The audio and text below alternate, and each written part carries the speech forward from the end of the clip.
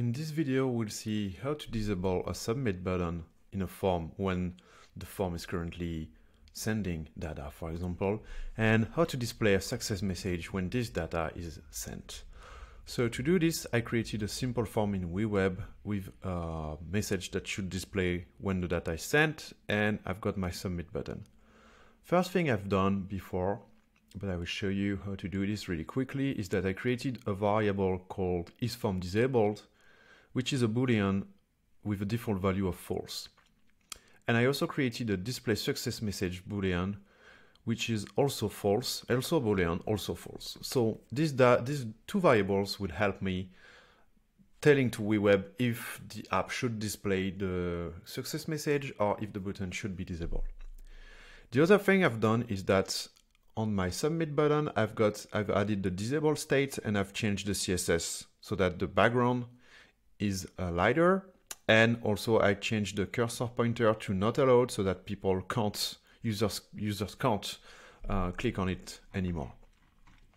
So then what I should do is that I should create an on-form submit workflow. That's what I will do.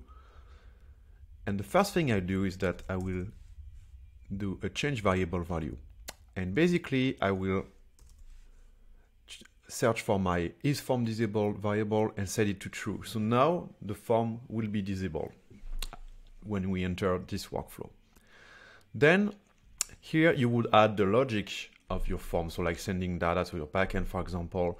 Here I will do a time delay and faking an API call that takes 2 seconds. So let me fake API request and let's use 2 seconds as my delay.